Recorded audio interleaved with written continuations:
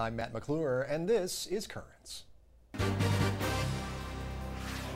Pro-life pregnancy centers score a victory in court. A judge strikes down New York City's local law 17. We'll have the latest.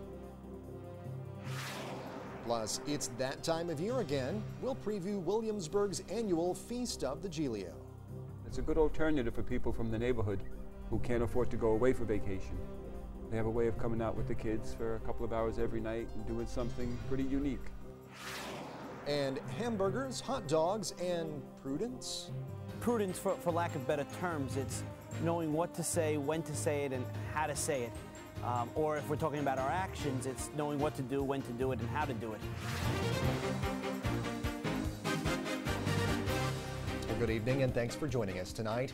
Well, to paraphrase a now infamous billboard, is the most dangerous place for a pro-life pregnancy center New York City? Well, just one day before a law changing the way such centers do business would have gone into effect, a federal judge has ruled, and his answer is a resounding no. Judge William Pauley issuing an order blocking the New York City Council from enforcing its pregnancy service center law, better known as Local Law 17.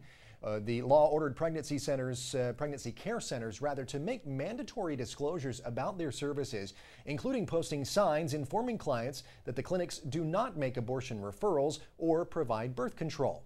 Well, the law's supporters say they were just looking for what they call truth in advertising from the crisis pregnancy centers. But the centers, though, which would have faced heavy fines and possible closures if that law went into effect, say that the law was an attack on their guaranteed right to free speech. And in a big victory, the centers won. To discuss yesterday's decision, I'm joined now on the phone by Chris Slattery, the founder of Expected Mother Care and one of the plaintiffs in the lawsuit against the city. Chris, thanks so much for joining us. Really appreciate it. Thank you, Matt. It's great to be on. Well, first of all, what exactly did the judge say, and what was your initial reaction to it? The judge issued an order, which is a preliminary injunction, basically arguing that on the merits of this case, if it were to proceed, he believes that there is a great necessity to issue an order blocking the law because it's clear to him that the law impinges on the First and 14th Amendments to the United States Constitution. Therefore, there's in effect an emergency that has to take place, blocking and preventing the usurpation of our civil rights. Sure. And of course, we're outstandingly pleased. We are thrilled that the judge listened to the excellent arguments of our attorneys with the American Center for Law and Justice and the Alliance Defense Fund, and all the arguments we made to the unhearing city council members over a long period from last October. Well, now they've heard what we've been saying was true. We argued these points vociferously with them, and it went on deaf ears. There wasn't a single city council member or a single staff member of a single council member who ever took the trouble to visit, talk with the doctors, the hospitals, the counselors, the staff of a single center in a single location in the entire city of New York. These people were not interested in the truth of what we do. They weren't interested in our rights. As Mayor Bloomberg summed it up, he said, well, I don't know when he was about to sign the bill. I don't know if it's constitutional or not, but I'm going to sign it anyway because I'm pro-choice. Right. Well, that's not how we make laws in our society. Right. Well, of course, this court fight doesn't come without a price. How are you guys handling financing the legal fight here? Well, we've had our legal work generously donated by these two public interest law firms, but it has taken a substantial amount of our time in dealing with our lawyers, in dealing with the lobbying, in dealing with the media, and raising the funds to continue to exist. I mean, there were some people that doubted that what we were doing was right. There were some that didn't support us. There were some that criticized us, that we should go along with the city, that it was a futile effort to fight City Hall. Sure. Speaker Quinn even now says that the city will appeal this judge's decision. What are the next steps for EMC in your legal fight on your behalf? Well, we're going to see the city attorneys and our attorneys try to negotiate a truce here, if you will, a settlement, a permanent injunction that would basically uphold the judge's decision. This is 3 for 3 on these kind of laws. There were 2 laws that federal judges overturned in Maryland in January and in March of this year. They have the tide going against them. And if the city wants to fight an appeal on this, it's going to be a long, expensive battle. And I'm afraid that may be the route they're going to take, because for them, this is all political. This is about appeasing the abortion industry in New York and trying to relentlessly crush us. All right. Well, Chris Slattery, the founder of Expected Mother Care Pro-Life Pregnancy Centers, thank you so much for joining us here today. Once again, really appreciate it. And we'll, of course, continue to follow the story and keep in touch with you. Thanks for covering the story so well, Matt. Well, thank you, Chris. We really appreciate your time. Well, our producers reached out to the offices of City Council Speaker Christine Quinn and Councilwoman Jessica Lappin, both major supporters of the law, and they gave us the following statements. Speaker Quinn said, quote, "The court's decision is deeply disappointing and is a disservice to women. We will not waver in our fight for New York City women, and we will immediately appeal today's ruling." She says, furthermore, actions that the judge recommended that the city take as an alternative to the law are completely unworkable and would create even more legal problems, end quote. And Councilwoman Jessica Lappin said, quote, "The judge got it wrong. I'm disappointed but not discouraged. We will persevere in our efforts to protect women from these dangerous and deceptive practices and appeal." Well, of course, as I just told Chris Slattery there, we will continue to, of course, follow this story as it works its way through the court system. But we will, of course, have all of the latest details as they emerge. Well, stay with us. A major report on clergy sex abuse is released. This time, it is in Ireland. We'll have that story and the rest of the day's headlines next.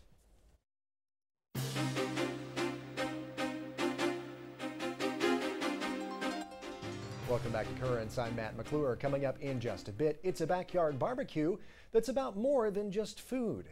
First, though, let's have a look at the day's headlines. Well, thousands of mourners flocked to Borough Park, Brooklyn last night for the funeral of Levi Kletsky. Police recovered the dismembered remains of the 8-year-old Orthodox Jewish boy on Wednesday morning.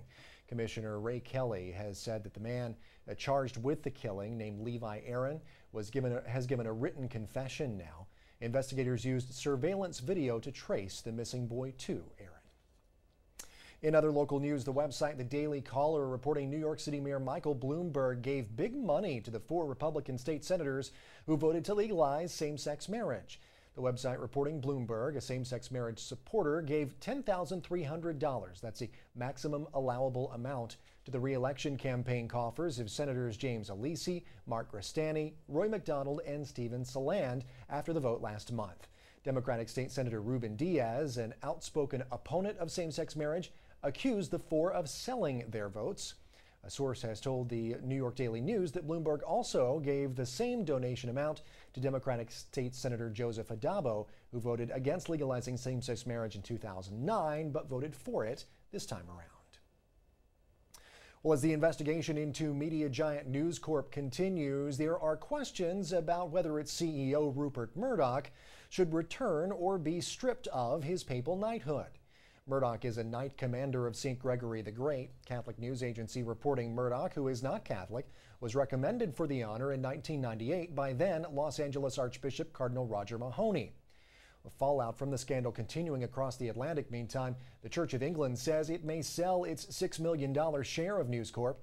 An advisory group for the church says that it told News Corp officials that charges against the company are, quote, utterly reprehensible and unethical. The FBI has opened an investigation into whether News Corp tried to hack the phones of September 11th victims. Well, meanwhile, the Irish government is demanding answers from the Vatican after a report showed the church mishandled sex abuse by clergy. A report released yesterday said the Holy See opposed Irish bishops' 1996 guidelines on handling sexual abuse of children by priests. Ireland's foreign minister met today with the country's papal nuncio to demand a formal response from the Vatican. Turning now to India, where Catholic bishops remembered the victims of bombings in Mumbai yesterday that killed at least 21 people. More than 130 others were injured in the blasts. In a statement, the bishops expressed condolences for the family members of those killed. The bishops also remembered those being treated at hospitals. The Indian Bishops' Conference president told Vatican Radio that the attacks have brought out the best in citizens. Well, back in this country, the Bishop of Toledo, Ohio, is clarifying a statement he made about donations to a breast cancer foundation. Bishop Leonard Blair said last week that donations raised under Catholic auspices like parochial schools should not go toward the Susan G. Komen for the Cure Foundation. Now, Blair was concerned that the foundation is open to embryonic stem cell research and donates to Planned Parenthood. Blair said individual Catholics may still donate based on the foundation's assurance that no local funds go to Planned Parenthood or to fund embryonic stem cell research. Well, churches, synagogues, and mosques across the U.S. have announced they will devote one weekend later this year to educating their members about the DREAM Act. Senator Dick Durbin was joined this week by bishops, priests, rabbis, ministers, and an imam in announcing September 23rd through the 25th as DREAM Act Sabbath. The weekend will be devoted to educating people about the faith-based reasons for supporting the act, which gives young illegal immigrants who meet certain criteria a legal path to citizenship. Meanwhile, an Alabama congressman is taking a lot of heat for comments he made about illegal immigrants. As your congressman on the House floor, I'll do anything short of shooting them. Anything that is lawful, it needs to be done because illegal aliens need to quit taking jobs from American citizens. That is Alabama Congressman Mo Brooks there. The head of the Congressional Hispanic Caucus criticized him for what he called Brooks' rhetoric referencing acts of violence. Well, from Texas, the Freedom from Religion Foundation, which promotes the separation of church and state, is suing Governor Rick Perry. The foundation says Perry's connection to an August 6th prayer event is unconstitutional. Perry has promoted the day of prayer and fasting and has asked other governors to join him. A spokesperson for Perry says the lawsuit will not affect plans for the event. Well, supporters held a mass this week in Caracas, Venezuela to pray for the recovery of President Hugo Chavez. Attendees prayed for Chavez as he battles cancer. In an interview, Chavez said he has a tumor the size of a baseball in his pelvic area. He says that he may need radiation or chemotherapy. And mourners remembered former First Lady Betty Ford at a funeral service in Michigan today. It happened at Grace Episcopal Church in Grand Rapids. Ford died last week of natural causes. She was 93 years old. She'll be laid to rest next to her husband, President Gerald Ford, at his museum. Well, stay with us. There is much more currents ahead. Coming up, what's the dealio with the GIglio? The pageant really reenacts the heroic act of St. Paulinus, who saved the children of his town in the 5th century.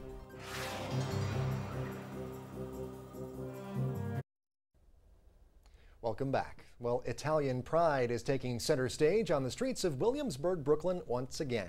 For over 100 years, residents and the curious alike cram into the streets and the sidewalks to take part in the annual ever-popular Feast of the GIglio. It happens every year at Our Lady of Mount Carmel Parish, and the highlight is a unique dance in the streets. Well, to get a preview of the festivities and to find out more about them, I'm joined now in studio by Mount Carmel's pastor, Monsignor Joseph Calise, and one of the event's organizers, Dr. Phil Franco. Gentlemen, thanks so much for being here. Really appreciate it. Thanks for inviting us. Thank you. Thank you. Glad to have you back again. Talk about the GIglio. I can't believe it's already time for the GIglio again. It seems like this comes around sooner and sooner every year. Time flies, you know. But for us, it's a year-long event. Well, there you go. And I know because last year, you know, when I got the tar beat out of me at this wrestling event that you guys had last year, not this past February, February before. I know you came up to me and you said, we're already getting ready for the GIglio, and you got to come out and see how we're doing building the thing. So I know this is a lot of preparation that goes into it. Feast of the GIglio has already been going on here. How are things going so far? Oh, they're going really well. We've been blessed with good weather. We had one bad night of rain last Friday, but other than that, we've had some really cool evenings and some tremendous crowds. We had to have close to 2,000 people there last night. Wow. That's amazing. Well, yeah, and that was going to be one of my questions too. Is the hot weather we've been having keeping people away? But it doesn't sound like it. No, absolutely not. Well, good. Absolutely not. It's a good alternative for people from the neighborhood who can't afford to go away for vacation. Yeah. They have a way of coming out with the kids for a couple of hours every night and doing something pretty unique. I love it. It's a staycation. Yeah. I like it a lot. Well, Dr. Franco, tell us a little bit, if you will, about kind of the background, the history of this feast and some of the unique aspects of it. Well, a lot of people think when they think of Italian feast, they have a tendency to think that they're all the same. You know, they think about sausage and peppers and zeppole and things like that. And of course, we have those great things, but what really makes our feast unique is the dance that you mentioned, the dance of the GIglio on the boat. The GIglio is a tremendous 80-foot, 4-ton structure that's carried by approximately 100 men through the streets. And the pageant really, as you mentioned, it dances through the streets. It's danced by the men with a full band on top. And the pageant really reenacts the heroic act of St. Paulinus, who saved the children of his town in the 5th century. And so the people celebrated by building towers. GIglio means lily. And they built towers of lilies to honor him for his heroic act. So that really sets us apart from anything else you've ever seen, and it's a great spectacle. It is amazing. It's a beautiful sight to behold, I'll tell you, and a lot of people have of course, a lot of fun at the dance and throughout the feast. Absolutely. So one dance happened, I know, this past week. Still got another one coming up, but tell us a little about that. Yes, this past week was GIglio Sunday, it's called, and traditionally that's when we dance both the GIglio and the boat. This coming Sunday, if you missed it, you have a chance to see the great event again. This Sunday is called Old Timers Day, and essentially it's very similar to the previous Sunday. You get to see the dance of the GIglio, which is something that you really can't describe. It's something you have to experience. But the difference is on Old Timers Day, a lot of the old-time capos, the gentlemen who were responsible for organizing the feast back in the 50s, the 60s, and even maybe in some cases before that, they get to conduct the lifts and they get to be kind of center stage that day. So it's great in that sense as well. That's wonderful. Well, of course, Bishop DiMarzio will, I know, be a part of things this coming week as well. Tell us a little bit about the masses that will be taking place on Sunday. On Saturday. On Saturday, right. Saturday is the actual feast of Our Lady of Mount Carmel. So as our patronal feast, we have masses most of the day. We'll start with midnight mass, and that'll be followed by a rosary. We have mass at 8 in the morning. Bishop DiMarzio will come for mass at 10. Then there'll be another mass early afternoon, and at 3 o'clock, Bishop Cajano's coming for mass. Nice. And then there'll be mass in the evening, believe it or not, in English, Polish, Spanish, and Creole. Wow. The Italian mass will be earlier in the day. So we have a full line of masses going on up until 8 o'clock at night. Wow. Both Bishop DiMarzio's mass and Bishop Cajano's will be followed by a procession through the street, where the statue of the Blessed Mother, as Our Lady of Mount Carmel, will be riding on a float, and we'll go through the streets handing out scapulars and inviting people to pray with us. That's amazing. Well, it sounds like a wonderful time. Of course, it is an Italian feast traditionally, but it sounds like a very multicultural time, multicultural event here. It's, you know, you're in New York, so that's bound to happen. So and you're in Williamsburg. There you go. So right around Williamsburg, where the Spanish population is growing, with Bedford Avenue, there's a whole culture coming in from all over the United States who love traditions, who love pageants and festivals. Sure. You know, there's that bit of a reputation that maybe the new people in the neighborhood aren't going to like it. Yeah. They love it. Sure. Because it's historical value, it's cultural value. Yeah. Well, it's a wonderful time. Really quick before we have to wrap things up here, Monsignor, I wanted to ask you, I know there's been this sort of issue that's been kind of a bigger issue than maybe it should have been at Our Lady of Mount Carmel with this state assemblyman, Assemblyman Lenthal, who gave some money to the parish school that was given back after the bishop gave a directive to parishes to do that if a state lawmaker gave money after the gay marriage vote. What's been kind of the response from the community? Anything new to report there?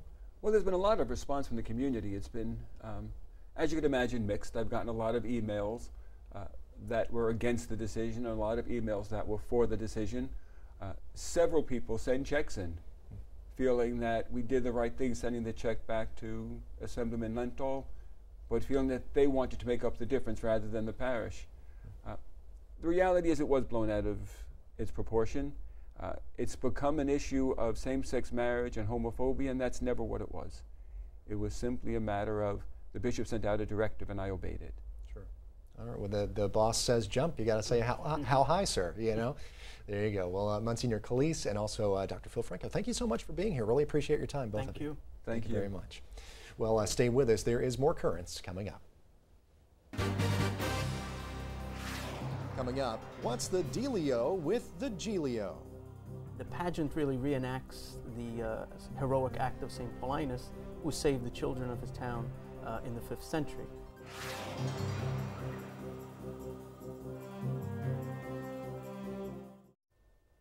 And finally tonight, if you flip through the pages of the Oxford Dictionary, the self-proclaimed world's most trusted dictionary, and you land on the definition for the word prudence, you find the following, and I quote, "It is the quality of being prudent or cautiousness." It's not really much of a definition, is it? But maybe some examples would help here. Okay, so for instance, it would be prudent to make backups of your computer files. It would be prudent to, say, study before a big test. And it would be prudent to attend the Office of Faith Formation's Grilling with God talk on, yes, prudence. Now, if you were imprudent and just happened to miss last night's talk, don't worry, our cameras were there. Local priest, Father James Caroli, weighed in, and he weighed in on the trait that we would all be really, I guess, prudent to possess. Tonight we will have a word of the day. And the word of the day is the word prudence.